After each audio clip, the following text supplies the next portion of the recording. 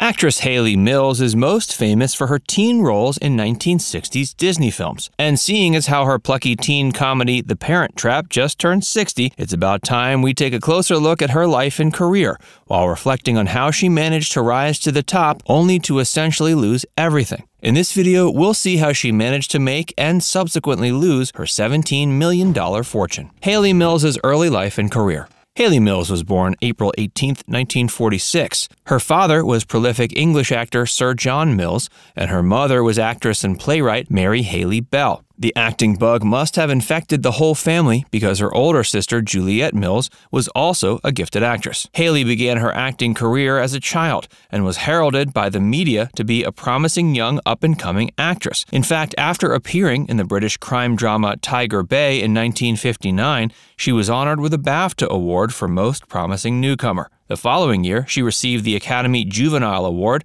for her role in Disney's 1960 feature Pollyanna. For that portrayal, she was also awarded a Golden Globe for New Star of the Year. In the early days of her acting career, Mills appeared in 6 films produced by Walt Disney, most notably in the dual role as the twin sisters Susan and Sharon in the 1961 film The Parent Trap. Also in 1961, she gave a powerful performance in the film Whistle Down the Wind, which earned her another BAFTA Award nomination for the category of Best British Actress. Mills eventually left Disney to take on more mature roles. Hey, if you're enjoying this video so far, be sure to give it a like and subscribe to Facts First for more. And stick around because we're going to touch on Hayley Mills' personal account of working for Walt Disney.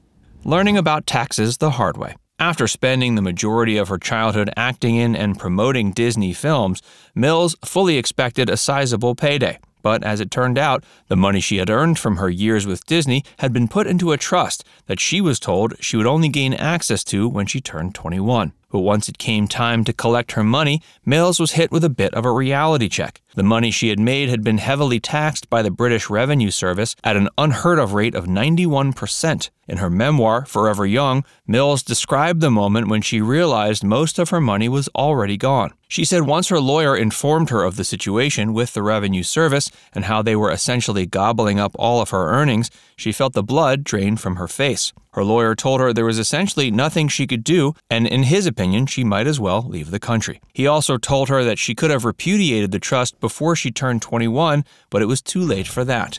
Mills fought back. Apparently, the Revenue Service hit her with such a high tax rate because the money was meant to be used to rebuild England after World War II. While she was advised by her legal counsel to either sue her attorney or her father over the lack of proper financial advisement with the fund, Mills chose to do neither. Instead, she applied for a tax appeal, and after waiting nearly 2 years after making the submission, a judgment was ruled against her. Not backing down quite yet, she appealed the ruling 3 years later, but again in 1971, she received another judgment that wasn't in her favor. In '72, however, Mills finally got a lucky break when her tax case came before the Master of the Rolls, Lord Denning. After her lawyer explained she had already paid taxes on her earnings and shouldn't be required to pay a surtax, Lord Denning ruled that the money did, in fact, rightfully belong to her. Mills' celebration was cut short. While Mills likely walked out of that courtroom feeling victorious, the House of Lords ultimately decided to appeal Denning's ruling in 1974 and ruled it was null and void. Mills claims in her memoir she lost around £2 million, which adjusted for inflation comes out to about $17 million today. In her book, she likened the state to a horde of pirates who plundered her trust. The Disney money all dried up before she even got a chance to see it. She always knew it was waiting for her, and one day she expected to have it, but in the end it was all a dream. In Forever Young, Mills says that while she does occasionally mourn the loss of the freedom that her small fortune might have afforded her, she doesn't actually miss the money itself. Mills' son Crispian Mills, who helped write his mother's memoir, told the LA Times that the way his mother describes the experience of losing all that money as being very innocent. From her perspective, it seems silly to feel sad for something you never really had. Mills' relationship with Walt Disney. Talking to Vulture in August of 2021,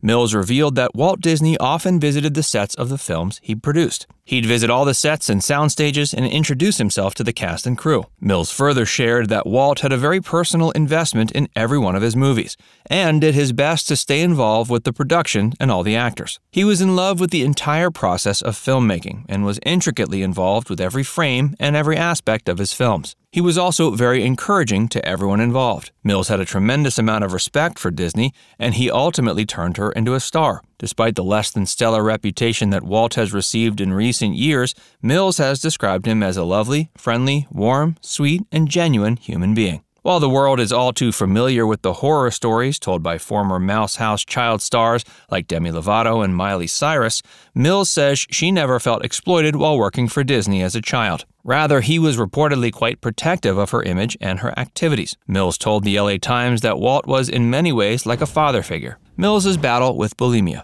In her memoir, Hayley discussed her dealings with the eating disorder bulimia. Talking to Fox News, she further described what it was like going through that experience. She said that after she reached her desired skeletal weight, she actually stopped getting her period and developed skin problems. She started breaking out and had to take antibiotics for several years. At the time, she didn't know bulimia was a thing. She even quipped that she thought she had come up with it all by herself. Her struggles with eating started when she met a famous horse racing jockey who informed her that he would eat grass after meals to make himself throw up. So Mills started doing the same and kept it a secret from everyone she knew. Fortunately, she has since recovered from her eating disorder, which is a blessing, since it can often lead to death. Mills also says she's happy to live in a time when people can express themselves more freely without fear of judgment. Today, people dealing with eating disorders don't have to hide them from others. In her time, there was a great deal of stigma associated with such things, but not as much today, even though bulimia and other eating disorders are still very common. If you or someone you know is struggling with an eating disorder, you can contact the National Eating Disorder Association helpline